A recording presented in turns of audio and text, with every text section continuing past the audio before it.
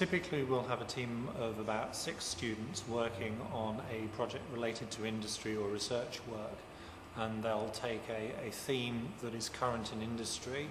That might be a small product that industry wants to do some trial work on, or a small aspect of a research project here at the university. A microgrid is a power system which includes local energy storage and local energy generation systems. For example, in a home, if you're in a situation where you may lose power, if you're prone to blackouts or something like this, the microgrid, the energy storage, will enable you to continue using your appliances in the house even during these blackouts. You can introduce renewable generation systems to a microgrid without compromising dispatchable power. So if you've got a PV system, a photovoltaic system, even if you've got night time, you can still have power because you've got a battery which has stored the power from that during the summer's day.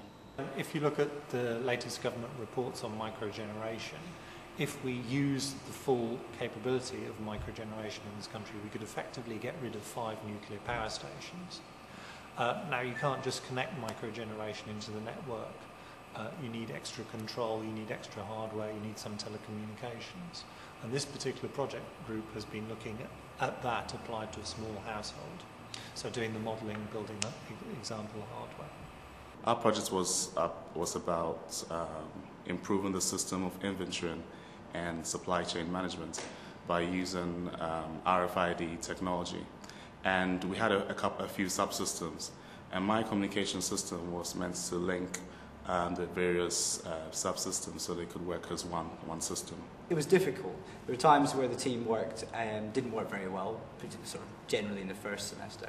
But towards the end we worked really, really well, and we put together some incredible work that I'm immensely proud of. And I can honestly say that I felt that my team worked incredibly hard. I also enjoyed working as a team. If you've got different people working on their individual strengths, we can pull on our strengths and then produce a final system. And I think that's a great achievement which I'm very proud of. Oh, it's been a massive insight into particularly how a project in industry can go, where you spend a lot of time scoping things, costing things, and then delays can happen, people can be off sick. There's a whole range of unpredictable things that obviously are unpredictable. And that was the realistic aspect of it that you wouldn't perhaps get with other projects.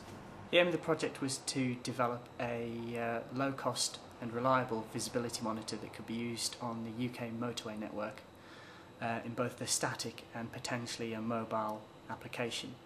So the monitor would use the existing road infrastructure, in particular cat size, to calculate the visible range, and that data could be fed back for the static system to the Highways Agency so that they could update the gantry road signs and enforceable speed limits and warn drivers of foggy areas. And for the mobile system it would be almost like a sat-nav unit, and it would provide real-time visible range estimates and advise safe driving speeds.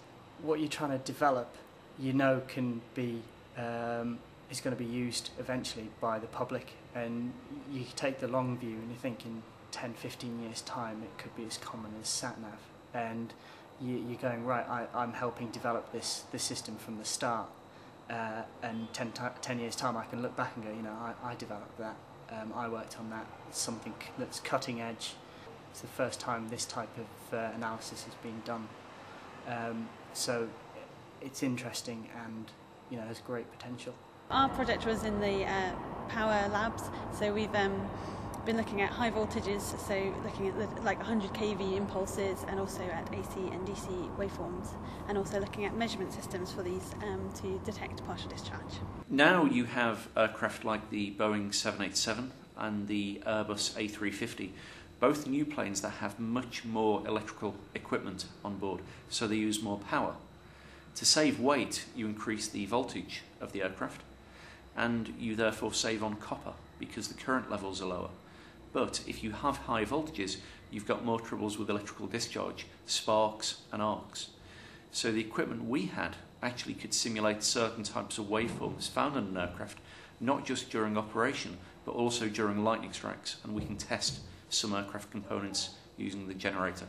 The kind of experience working together as a team, which is always a good thing to be able to put on your CV, but also a lot more experience writing software and working with the National Instruments equipment. It's been very useful. I think the fourth year project for the students is something where they have a significant time to actually spend working on a real project. The third year project is good and it's important, but it's much less time in terms of the actual effort students put into it. This is a much better taste of what they will actually experience in industry.